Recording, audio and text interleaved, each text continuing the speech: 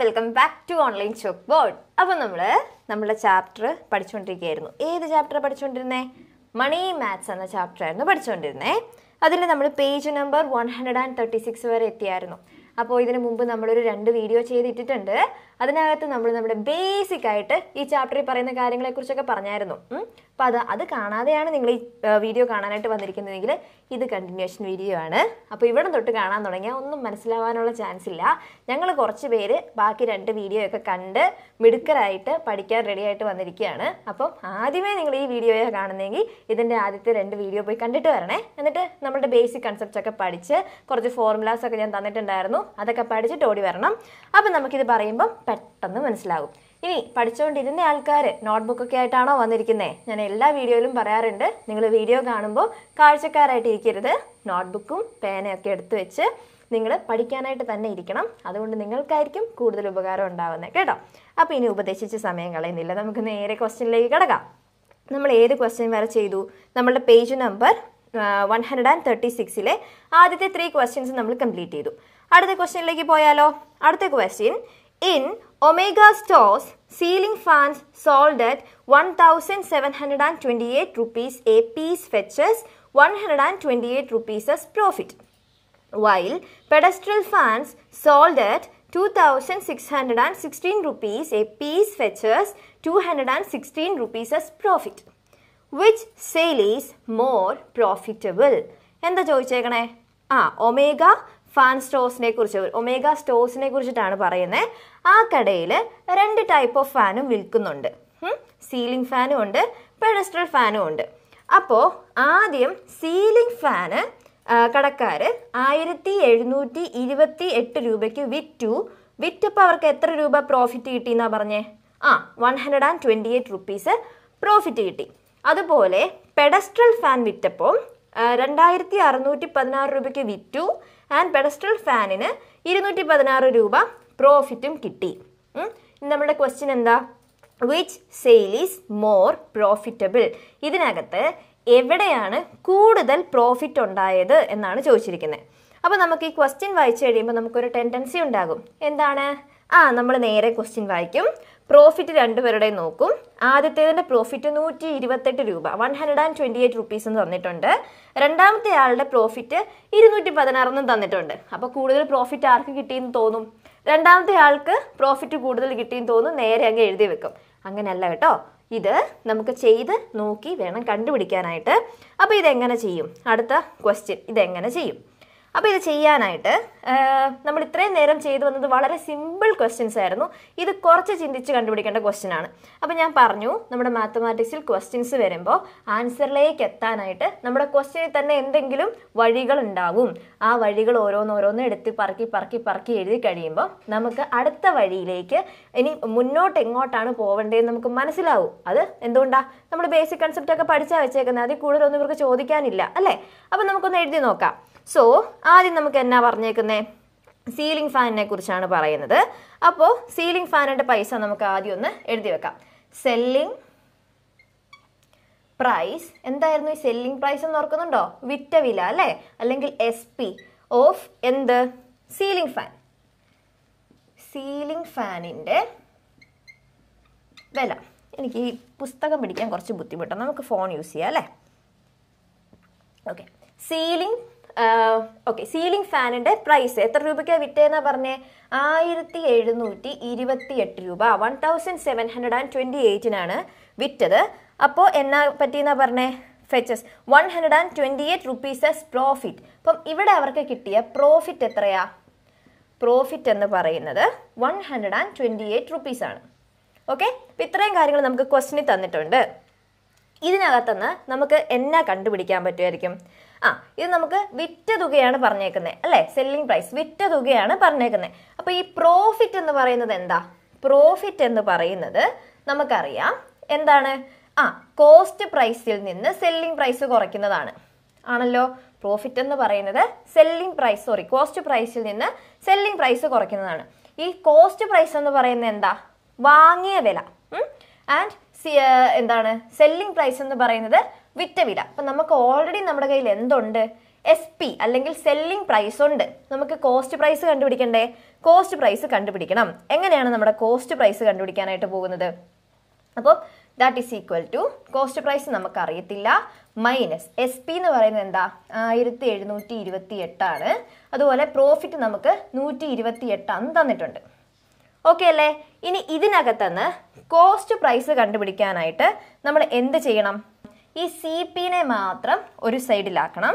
എന്നിട്ട് എന്ത് ചെയ്യണം? സി പിയുടെ കൂടെ കിടക്കുന്ന നമ്പറിനെ അപ്പുറത്തെ സൈഡിലേക്ക് കൊണ്ടുപോകണം. അല്ലെങ്കിൽ നമ്പേഴ്സിനെ ഒരു സൈഡിലും ബാക്കി എന്താണ് എഴുതി വെച്ചിരിക്കുന്ന സാധനങ്ങൾ വേറൊരു സൈഡിലേക്ക് ആക്കുക. അത്ര ഓർത്താൽ മതി.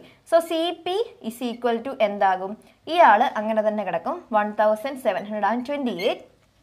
ഇയാൾ ഇപ്പുറത്തേക്ക് വരുമ്പോൾ ഇതിവിടെ പ്ലസ് അല്ലേ, ഇതൊരു പോസിറ്റീവ് സംഖ്യ, അതുകൊണ്ടാണ് നമ്മളിവിടെ ഒന്നും എഴുതാത്തത്. ഇത് ഈക്വൽ ടുവിൻ്റെ അപ്പുറത്തേക്ക് വരുമ്പോൾ എന്താകും? മൈനസ് ആയിട്ട് മാറും. നമ്മൾ കുഞ്ഞി ക്ലാസ്സിൽ പഠിച്ചതാണ് അല്ലേ, ഇക്വേഷൻസ് എന്ന ചാപ്റ്ററിൽ പഠിച്ചതാണ്. പ്ലസ് ആയിട്ടുള്ള ആൾക്കാർ ഈക്വൽ ടു സൈൻ്റെ അപ്പുറത്തേക്ക് വരുമ്പോൾ മൈനസ് ആകും, മൈനസുകാർ അപ്പുറത്ത് വരുമ്പോൾ പ്ലസ് ആകും. ഇനി ഇവിടെ മൾട്ടിപ്ലിക്കേഷൻ ആണെങ്കിൽ അപ്പുറത്ത് വരുമ്പോൾ ഡിവിഷൻ ആകും, ഇവിടെ ഡിവിഷൻ ആണെങ്കിൽ അപ്പുറത്ത് വരുമ്പോൾ മൾട്ടിപ്ലിക്കേഷൻ ആകും. കുഞ്ഞി ക്ലാസ്സിൽ അറിയാവുന്ന കാര്യങ്ങളാണ് അല്ലേ. അപ്പോൾ ഈ ഒരു പ്ലസ് 128 ഇപ്പുറത്തേക്ക് എടുക്കുമ്പോൾ അത് മൈനസ് 128 ആകും. അപ്പോൾ ഇത് എത്രയാണ്? ഇത് നമ്മൾ ചെയ്യുമ്പോൾ നമുക്ക് 1600 എന്ന് കിട്ടും. ഇപ്പം ഇതെന്താ കിട്ടിയത്? നമുക്ക് കിട്ടിയത് സി പി അല്ലെങ്കിൽ കോസ്റ്റ് പ്രൈസ് ആണ്. ഇതിപ്പോൾ എന്തിനാ കണ്ടുപിടിച്ചതെന്ന് നിങ്ങൾ ഓർക്കുന്നു കാണും അല്ലേ? അവിടെ ഇരിക്കട്ടെ, കോസ്റ്റ് പ്രൈസ് ആണ്. ഇനി നമുക്ക് ഇവിടുത്തെ ഡിഫറൻസ് അറിയണമെങ്കിൽ, പ്രോഫിറ്റിലുള്ള ഡിഫറൻസ് അറിയണമെങ്കിൽ, അങ്ങനെ ഒരു ക്വസ്റ്റ്യൻ നമുക്ക് വന്നാൽ നമ്മൾ ഓർത്തോണം ആ രണ്ട് സാധനത്തിൻ്റെ, ഇവിടെ സീലിംഗ് ഫാന് തന്നിട്ട് സീലിംഗ് ഫാനിൻ്റെയും പെഡസ്ട്രൽ ഫാനിൻ്റെയും കാര്യമല്ലേ പറഞ്ഞേക്കുന്നത്. അപ്പോൾ അവരുടെ പ്രോഫിറ്റിൽ ആർക്കാണ് കൂടുതൽ ആർക്കാണ് കുറവ് കിട്ടിയെന്ന് പറയാൻ നമ്മൾ ഈ പ്രോഫിറ്റിൻ്റെ സംഖ്യ വെച്ചല്ല പറയുന്നത്, മറിച്ച് പ്രോഫിറ്റ് പെർസെൻറ്റേജ് കണ്ടുപിടിച്ചിട്ടാണ് പറയുന്നത്. അപ്പോൾ നമ്മളിവിടെ ചെയ്യാൻ പോകുന്നത് എന്താ? സീലിംഗ് ഫാനിൻ്റെ ഉണ്ടായ പ്രോഫിറ്റ് പെർസെൻറ്റേജും അതുപോലെ നമ്മുടെ പെഡസ്ട്രൽ ഫാനിലുണ്ടായ പ്രോഫിറ്റ് പെർസെൻറ്റേജും കണ്ടുപിടിക്കും. അതിൽ കൂടുതൽ ആർക്കാണോ പ്രോഫിറ്റ് പെർസെൻറ്റേജ് കൂടുതൽ ആർക്കാണോ അവർക്കായിരിക്കും കൂടുതൽ പ്രോഫിറ്റ് ഉണ്ടായേക്കുന്നത്. ഓക്കെ, അതാണ് നമ്മളുടെ കൺസെപ്റ്റ്. അപ്പോൾ നമ്മൾ പ്രോഫിറ്റ് പെർസെൻറ്റേജിലേക്കാണ് പോകുന്നത്. അപ്പോൾ പ്രോഫിറ്റ് പെർസെൻറ്റേജ് എങ്ങനെയാണ് കണ്ടുപിടിക്കുക? നമ്മൾ കഴിഞ്ഞ വീഡിയോയിൽ അതിനൊരു എന്താണ് ഇക്വേഷനൊക്കെ പഠിച്ചായിരുന്നു അല്ലേ. അപ്പോൾ നമുക്കൊന്ന് എഴുതി നോക്കാം. Profit percentage is equal to എന്തായിരുന്നു? ആരെങ്കിലും ഓർക്കുന്നുണ്ടോ? ഓർക്കണം കേട്ടോ. എന്താണ്? Profit divided by cost price into 100. Okay, ഇത് ഞാൻ ഡീറ്റെയിൽഡ് ആയിട്ട് കഴിഞ്ഞ വീഡിയോയിൽ പറഞ്ഞിട്ടുണ്ട്. സോ അറിയത്തില്ലാത്തവരൊന്ന് ചെന്ന് കണ്ടേക്കണേ. പ്രോഫിറ്റ് എത്രയാ?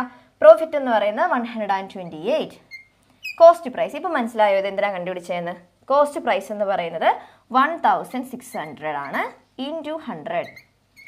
ഓക്കെ, ഈ 0 ക്യാൻസൽ, 0 ക്യാൻസൽ. 128 divided by 16. ഇത് നിങ്ങളൊന്ന് എന്താണ് ഹരിച്ചു നോക്കുമ്പോൾ ഡിവൈഡ് ചെയ്യുമ്പോൾ നമുക്ക് കിട്ടുന്നത് 8 എന്നാണ് കേട്ടോ. 8% ചെയ്ത് നോക്കണേ. അപ്പോൾ നമുക്ക് നമ്മളുടെ സീലിംഗ് ഫാനിൻ്റെ പ്രോഫിറ്റ് പെർസെൻറ്റേജ് എന്ന് പറയുന്നത് 8% എന്ന് കിട്ടി. അത് നമുക്കിവിടെ എഴുതി വെക്കാം. ഓക്കെ, പ്രോഫിറ്റ് പെർസെൻറ്റേജ് ഓഫ് ഏതാണ്? സീലിംഗ് ഫാനിൻ്റെ പ്രോഫിറ്റ് പെർസെൻറ്റേജ് എന്ന് പറയുന്നത് 8% ആണ്. ഇനി ഇതേ രീതിയിൽ പോയി നമ്മൾ എന്ത് കണ്ടുപിടിക്കും? നമ്മുടെ പെഡസ്ട്രൽ ഫാനിൻ്റെ പ്രോഫിറ്റ് പെർസെൻറ്റേജും കൂടെ കണ്ടുപിടിക്കും. ഓക്കെ, നമുക്ക് നോക്കാം. പെഡസ്ട്രൽ ഫാനിൻ്റെ ക്വസ്റ്റ്യൻ എന്ത് ചെയ്യേ? കിട്ടിയിട്ടുണ്ട് കേട്ടോ, പെഡസ്ട്രൽ ഫാൻ. അപ്പം ഞാൻ ഇവിടെ എൻ്റെ എളുപ്പത്തിന് വേണ്ടിയിട്ട് ഈ സ്റ്റെപ്പിൽ കുറച്ച് മാറ്റങ്ങൾ വരുത്തുകയാണ്. നിങ്ങൾ ഇത് ആദ്യം തൊട്ട് എഴുതണേ. പ്രോഫിറ്റ്, ഈ നമ്പേഴ്സിന് വ്യത്യാസമുണ്ട്. ഓക്കെ, നിങ്ങൾക്കിത് മായ്ച്ചിട്ട് എഴുതാൻ പറ്റാത്തതുകൊണ്ട് നിങ്ങൾ ആദ്യം തൊട്ട് എഴുതണം കേട്ടോ സ്റ്റെപ്സ്. സോ ഇനി നമ്മൾ ഏത് ഫാനിനെ കുറിച്ചാണ് പറയുക? പെഡസ്ട്രൽ ഫാനിനെ കുറിച്ചാണ് പറയുന്നത്. അപ്പോൾ പെഡസ്ട്രൽ ഫാനിൻ്റെ സെല്ലിംഗ് പ്രൈസ് എത്രയാ? Selling price of pedestal fan, അതാണ് അടുത്ത സ്റ്റെപ്പ് കേട്ടോ. പെഡസ്ട്രൽ ഫാൻ എത്രയാണ് തന്നേക്കുന്ന ക്വസ്റ്റ്യനിൽ? 2616 rupees. ഇനി അവിടെ പറഞ്ഞിട്ടുണ്ട് അതിൻ്റെ പ്രോഫിറ്റ് എന്ന് പറയുന്നത് 216 rupees ആണ്. 216 rupees ആണ്. ഇനി നമുക്കറിയാം പ്രോഫിറ്റ് എന്ന് പറയുന്നത് cost price minus selling price ആണ്. അപ്പോൾ നമുക്കിവിടെ പ്രോഫിറ്റ് 216 എന്ന് തന്നിട്ടുണ്ട്. കോസ്റ്റ് പ്രൈസ് നമുക്ക് അറിയത്തില്ല. സെല്ലിംഗ് പ്രൈസ് എന്ന് പറയുന്നത് 2616 ആണ്. ഇതിനകത്തുനിന്ന് കോസ്റ്റ് പ്രൈസിനെ കണ്ടുപിടിക്കാൻ 2616 നിന്ന് 216 നമ്മൾ മൈനസ് ചെയ്യും. അന്നേരം നമുക്ക് കിട്ടുന്ന ആൻസർ എന്ന് പറയുന്നത് എത്രയാണ്? 2400 rupees ആണ്. ഓക്കെ, ഇനി നമുക്ക് പ്രോഫിറ്റ് പെർസെൻറ്റേജ് ആണ് കണ്ടുപിടിക്കേണ്ടത്. Profit പെർസെൻറ്റേജിൻ്റെ formula profit divided by cost percentage into 100 that is equal to profit എന്ന് പറയുന്നത് 216 divided by 2400 into 100. 0 0 cancel, 0 0 cancel. 216 divided by 24, അത് നമുക്ക് കിട്ടുന്ന എത്രയാണെന്നറിയാവോ? 9%. ഓക്കെ, അപ്പോൾ നമുക്ക് ആദ്യം കിട്ടിയത് profit percentage of ceiling fan എന്ന് പറയുന്നത് 8%. ഓക്കെ, രണ്ടാമത്തത് കോസ്റ്റ് പെർസെൻറ്റേജ് അല്ലെങ്കിൽ പ്രോഫിറ്റ് പെർസെൻറ്റേജ് ഓഫ് പെഡസ്ട്രൽ ഫാനിന് 9% ആണ്. ഇതിൽ ആർക്കാണ് കൂടുതൽ? ഉറപ്പായിട്ടും പെഡസ്ട്രൽ ഫാനിനായിരിക്കും കൂടുതൽ. അപ്പം എന്തായിരുന്നു നമ്മളുടെ question? Which sale is more profitable? Pedestal ഫാനിൻ്റെ ആണോ സീലിംഗ് ഫാനിൻ്റെ ആണോ പ്രോഫിറ്റബിൾ? പെഡസ്ട്രൽ ഫാനിൻ്റെ ആണ് സെയിൽ. എന്താണ്? So sale of pedestal fan is more profitable. ഇത്രയും സ്റ്റെപ്സ് എഴുതിയിട്ട് വേണം നിങ്ങളിത് കണ്ടുപിടിക്കാനായിട്ട്. മുമ്പേ ഞാൻ പറഞ്ഞതുപോലെ ക്വസ്റ്റ്യനിൽ നോക്കി കഴിയുമ്പോൾ തന്നെ പ്രോഫിറ്റ് കൂടുതൽ കിട്ടിയത് എവിടെയാണെന്ന് നമുക്ക് മനസ്സിലാകും. പക്ഷെ ഒറ്റ ആൻസറിൽ എഴുതി വെച്ചാൽ മതിയോ? ഒറ്റ വേർഡിൽ എഴുതി വെച്ചാൽ മതിയോ? അങ്ങനെ എഴുതി വെച്ചാൽ നിങ്ങൾക്ക് എന്ത് പറ്റും? മാർക്ക് കുറഞ്ഞു പോകും. അപ്പം ഇത് ഇത്രയും ചെയ്യാനുള്ള ഒരു ക്വസ്റ്റ്യൻ ആണ്. അപ്പോൾ പ്രോഫിറ്റ് ഏതാണ് കൂടുതൽ അല്ലെ ലോസ് ഏതാണ് കൂടുതൽ എന്ന് ചോദിക്കുന്നിടത്ത് നമ്മൾ എന്നാ ചെയ്യണം? രണ്ട് പ്രൊഡക്റ്റിൻ്റെയും പ്രോഫിറ്റ് പെർസെൻറ്റേജ്, ഇനി ലോസ് ആണെങ്കിൽ ലോസ് പെർസെൻറ്റേജ് കണ്ടുപിടിച്ചിട്ട് അവരിൽ ആർക്കാണോ കൂടുതൽ അതായിരിക്കും കൂടുതൽ, ആർക്കാണോ കുറവ് അതായിരിക്കും കുറവ്. ഓക്കെ അല്ലേ? മനസ്സിലായല്ലോ? അടുത്ത ക്വസ്റ്റ്യനിലേക്ക് പോവാം. ഓക്കെ, നമ്മുടെ അടുത്ത question, A retailer bias 150 kilograms of pepper at 400 rupees a kilogram and sells it at a profit of 60 rupees a kilogram. What is the total amount spent in buying? What is the total amount got? What is the total profit? What is the profit percentage? നമുക്കൊരു question തന്നിട്ടുണ്ട്. അതിൻ്റെ തന്നെ 4 ക്വസ്റ്റ്യൻസും നമുക്ക് തന്നിട്ടുണ്ട്. നമുക്കൊരു story തന്നിട്ടുണ്ട്. അതിനെ ബേസ് ചെയ്ത് 4 ക്വസ്റ്റ്യൻസും തന്നിട്ടുണ്ട്. നമുക്കതാണ് കണ്ടുപിടിക്കേണ്ടത്. സിമ്പിളാണ് കേട്ടോ. നമുക്കൊന്നുകൂടെ വായിച്ചു നോക്കാം. മനസ്സിലായോ എന്നാ ചോദിച്ചേക്കുന്നതെന്ന്? മനസ്സിലായോ? എന്താണ്? A retailer bias 150 kilograms of pepper. പെപ്പറാണ് വാങ്ങുന്നത്. എത്ര kilo? 150 kilo at 400 rupees A kilogram. Okay, നമ്മൾ ശ്രദ്ധിക്കേണ്ട പോയിന്റാണ് എ കിലോഗ്രാം. അതായത് 1 കിലോഗ്രാം പെപ്പറിന് 400 rupees ആണെങ്കിൽ എത്ര കിലോഗ്രാം വാങ്ങി? 150 kilogram ഓഫ് പെപ്പറിന് എത്ര രൂപയാകും? ഇത് ഇൻറ്റു 400 ഇൻറ്റു 150 ചെയ്താൽ മതി. എത്ര കിട്ടും? അതറിയാനായിട്ട് നമ്മൾ ആദ്യം 15 ഇൻറ്റു 4 ചെയ്യും. അപ്പോൾ 5 4s are 20, 4 1s 4, 4 plus 2 6, 60. So 15 into 4 എന്ന് പറയുന്നത് 60 ആണ്. പിന്നെ ഇവിടെ എത്ര സീറോസ് ഉണ്ട്? 3 more zeros. So 60,000 rupees. Okay, 60,000 rupees ആണ് എന്ത് 150 kgക്കും കൂടെ ഉള്ളത്. ഇത് നമ്മൾ ക്വസ്റ്റ്യൻ വായിക്കുമ്പോൾ കണ്ടുപിടിക്കേണ്ട കാര്യങ്ങളാണ്. And cells it at A profit of 60 rupees A kilogram. ഇനി സെല്ല് ചെയ്തത് ഇത് അയാളുടെ കയ്യിൽ നിന്ന് പോയത് എന്താണ്? അയാൾ കൊടുത്ത പൈസ, അതായത് CP ആണ് ഈ കിട്ടിയ പൈസ. ഇനി സെല്ലിംഗ് പ്രൈസ് ആണ് നമ്മൾ കണ്ടുപിടിക്കുന്നത്. അപ്പോൾ സെല്ല് ചെയ്തത് എങ്ങനെയാണ്? 1 കിലോഗ്രാമിന് 60 rupees. ഓക്കെ, 1 കിലോഗ്രാമിന് 60 rupees. സോറി, അവിടെ പറഞ്ഞേക്കുന്ന പ്രോഫിറ്റ് ആണ് കേട്ടോ. Profit of 60 rupees A kilogram. 1 കിലോഗ്രാമിന് 60 rupees profit. Okay, 60 rupees profit എന്ന് വെച്ചാൽ എന്താ പറഞ്ഞേക്കുന്നത്? ഒറിജിനൽ 1 കിലോഗ്രാമിന് 400 രൂപയാണ്. അപ്പോൾ അയാൾ വിറ്റപ്പോൾ എന്നാ ചെയ്തു? ആ ഒറിജിനലിൻ്റെ കൂടെ 60 rupees പ്രോഫിറ്റ് എന്ന് പറയുമ്പോൾ 1 കിലോയ്ക്ക് 60 രൂപയും കൂടെ അയാൾ കൂട്ടി. അങ്ങനെയാണെങ്കിൽ 1 കിലോയ്ക്ക് അയാൾ കൊടുത്ത വില എത്രയാ? 400ൻ്റെ കൂടെ ഈ 60 കൂടെ കൂട്ടി 460 രൂപ. മനസ്സിലായോ? അതായത് അയാൾ വായിച്ചപ്പോൾ 400 രൂപയായിരുന്നു. ഇനി അയാൾ കൊടുക്കുമ്പോൾ അയാൾക്ക് എന്തെങ്കിലും ലാഭം വേണമല്ലോ. അപ്പോൾ എന്നാ ചെയ്തു? അയാൾ ഓരോ കിലോയ്ക്കും 60 രൂപ പ്രോഫിറ്റ് എടുത്തു. 60 രൂപ പ്രോഫിറ്റ് എന്ന് പറഞ്ഞാൽ എത്രയാ? ഓരോ കിലോയുടെ കൂടെയും 60 കൂടും. അപ്പം 400ൻ്റെ കൂടെ 60 കൂടി. അതായത് 1 കിലോയ്ക്ക് 460 രൂപ വരും. ഓക്കെ, അങ്ങനെയാണെങ്കിൽ 150 kgക്കോ? 150 kgക്ക് 1 കിലോയ്ക്ക് 460. അപ്പോൾ 460 ഇൻറ്റു 150 എന്ന് വരും. നമ്മൾ എന്നാ ചെയ്യും? 46 ഇൻറ്റു 15 ചെയ്യും. യെസ്, 690. പിന്നെ ഇവിടെ 2 സീറോസും കൂടെ ഉണ്ട്. ഓക്കെ, അപ്പം ഈ കിട്ടിയത് എന്താ? ഇത് അയാൾ മേടിച്ചപ്പം അയാളുടെ കയ്യിൽ നിന്ന് പോയ പൈസ. ഇത് അയാൾക്ക് വിൽക്കുമ്പം ആ സാധനം മറിച്ച് വിൽക്കുമ്പോൾ കിട്ടിയ പൈസ. അതെന്താണ്? Selling price. അപ്പോൾ കോസ്റ്റ് പ്രൈസും കിട്ടി, സെല്ലിംഗ് പ്രൈസും കിട്ടി. ഇത് ഞാൻ ആ ക്വസ്റ്റ്യൻ വായിച്ചപ്പോൾ എനിക്ക് കിട്ടിയതാണ് കേട്ടോ. ഇനി നമ്മളുടെ 4 ക്വസ്റ്റ്യൻസിലേക്ക് കിടക്കാൻ എന്നൊക്കെയാണ് ചോദിച്ചേക്കുന്നതെന്ന്. What is the total amount spending buying എന്ന് വെച്ചാൽ എന്നാ? ബൈ ചെയ്തപ്പം, അതായത് 150 കിലോഗ്രാം ഓഫ് പെപ്പർ വാങ്ങാൻ അയാൾ എത്ര രൂപ ചെലവഴിച്ചു? എന്താണത്? വാങ്ങിയ വിലയല്ലേ? വാങ്ങാൻ മേടിച്ച പൈസ, എത്ര രൂപ വാങ്ങാൻ മേടിച്ചു, അതെന്താണ്? കോസ്റ്റ് പ്രൈസ് ആണ്. അപ്പോൾ അത് എത്രയാണെന്ന് നമ്മൾ ഓൾറെഡി കണ്ടുപിടിച്ച് വെച്ചിട്ടുണ്ട്. എത്രയാണ്? 60,000 റുപ്പീസ് അല്ലേ? 60,000 റുപ്പീസ് ആണ് അയാൾ ചെലവഴിച്ചത്. അപ്പം ഇതാണ് ഒന്നാമത്തതിൻ്റെ ആൻസർ. ഓക്കെ, രണ്ടാമത്തത് what is the total amount he got? അതായത് എന്താണ്? ഇത് അയാൾ മേടിച്ച തുക, അയാൾക്ക് കിട്ടിയതെന്ന് പറഞ്ഞാൽ എന്താ? അയാളത് മറിച്ച് വിറ്റപ്പം അയാൾക്ക് കിട്ടിയത്. അതെന്ത് പ്രൈസാ? സെല്ലിംഗ് പ്രൈസ് അല്ലേ? അതല്ലേ നമ്മൾ ഈ രണ്ടാമത് കണ്ടുപിടിച്ചേക്കുന്നത്. അപ്പം ഇതാണ് രണ്ടാമത്തെ ക്വസ്റ്റ്യൻ്റെ ആൻസർ. സെല്ലിംഗ് പ്രൈസ് എന്ന് പറയുന്നത് 69,000. ഇനി അടുത്ത മൂന്നാമത്തെ ക്വസ്റ്റ്യൻ എന്താ? What is the total profit? അപ്പം മൂന്നാമത്തെ ക്വസ്റ്റ്യൻ പ്രോഫിറ്റാണ് ചോദിച്ചേക്കുന്നത് അല്ലേ? അപ്പോൾ പ്രോഫിറ്റ് കാണാനുള്ള ഫോർമുല നമുക്കറിയാം. പ്രോഫിറ്റ് ഈസ് ഈക്വൽ ടു എന്താണ്? സെല്ലിംഗ് പ്രൈസ് അല്ലെങ്കിൽ SP minus cost price CP. ഇനി SP എത്രയാണ്? 69,000 അല്ലേ? അതെ, 69,000 മൈനസ് കോസ്റ്റ് പ്രൈസ് എത്രയാണ്? 60,000. ഇത് മൈനസ് ചെയ്യുമ്പോൾ നമുക്ക് 9,000 എന്ന് കിട്ടും. അപ്പോൾ അയാളുടെ പ്രോഫിറ്റ് എത്രയാ? 9,000 റുപ്പീസ്. മൂന്നാമത്തെ ആൻസർ ആയല്ലോ. ഇനി നാലാമത് എന്താ ചോദിച്ചേക്കുന്നത്? What is the profit percentage?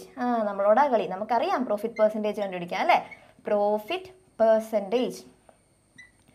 നാലാമത്തെ ക്വസ്റ്റ്യൻ പ്രോഫിറ്റ് പെർസെൻറ്റേജ്. എന്താണ് formula? Profit divided by CP into 100. ഈ കാര്യങ്ങളെല്ലാം നമ്മുടെ കയ്യിലുണ്ട്. നമുക്ക് ശടപടേന്ന് കണ്ടുപിടിക്കാം. എന്താണ് പ്രോഫിറ്റ്? പ്രോഫിറ്റ് എന്ന് പറയുന്നത് 9,000 ഡിവൈഡഡ് ബൈ കോസ്റ്റ് പ്രൈസ് എത്രയാ?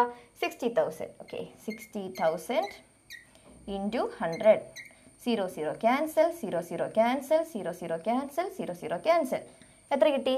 90 ഡിവൈഡഡ് ബൈ 6 എന്ന് കിട്ടി. 90 ഡിവൈഡഡ് ബൈ 6 ചെയ്യുമ്പോൾ നമുക്ക് കിട്ടുന്നത് 15 ആണ് കേട്ടോ.